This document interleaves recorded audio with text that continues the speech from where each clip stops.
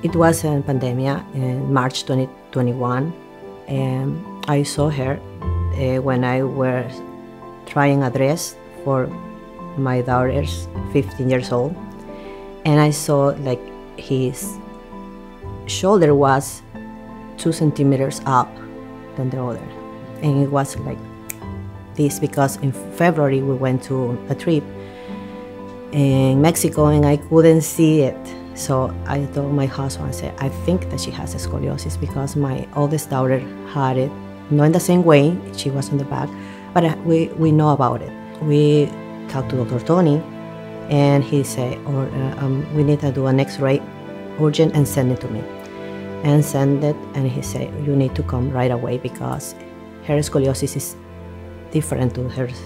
If we don't take care right now, it's gonna get worse because she's growing. And we were here in May 2021 and started doing the treatment. All types of curve reduction, whether it be conservative or even surgical, are always limited by how big the curve is, meaning that as curves get bigger, we can reduce only percentages of scoliosis cases. So let's say, just to make it easy, say your average reduction is 50%, let's say. So if you get to a 20-degree curve, reduce it 50%, you get to 10.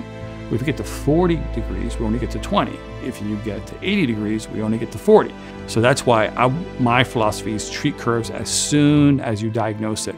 Don't let them get bigger. Don't let curves progress, because as they get bigger, you're going to end with the worst result majority of the time, no matter what treatment option that you choose. She is very competitive. She likes to play tennis. She likes to do ballet. It is affecting her normal life, regular activities, and also she's a child. She likes to play at the backyard and some stuff that she is not able to do it. For Maria, it's different. She has another attitude. When she came here, she likes to do it.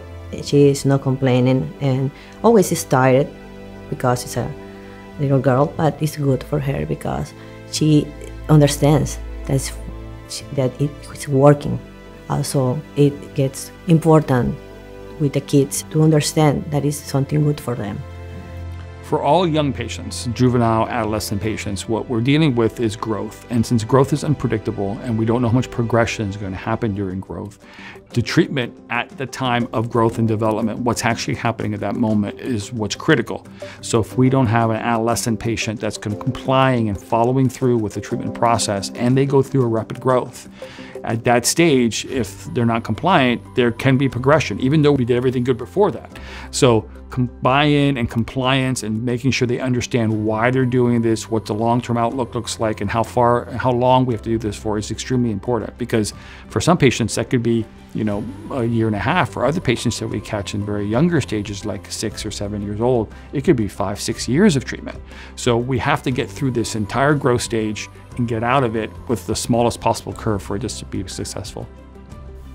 For us, he's been an angel because my daughter, a year later, around 2022, we found that she has a Syrinx and Chiari, and the first doctor I spoke with was Dr. Tony. And during while we were taking care of her, and we were noticing that the curve wasn't reducing the way like her sister's was, and we weren't seeing these great reductions we typically see with juvenile patients, we actually requested and looked for an MRI, and we unfortunately did find a neuromuscular finding.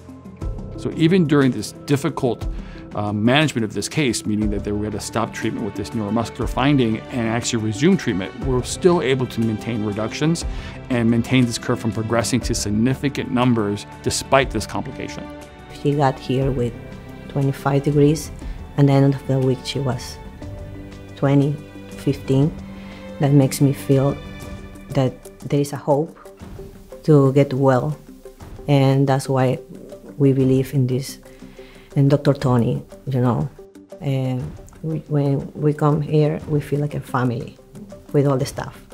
For us, Dr. Tony is an angel, and we are really thankful with him because he is more than a doctor, he is a friend.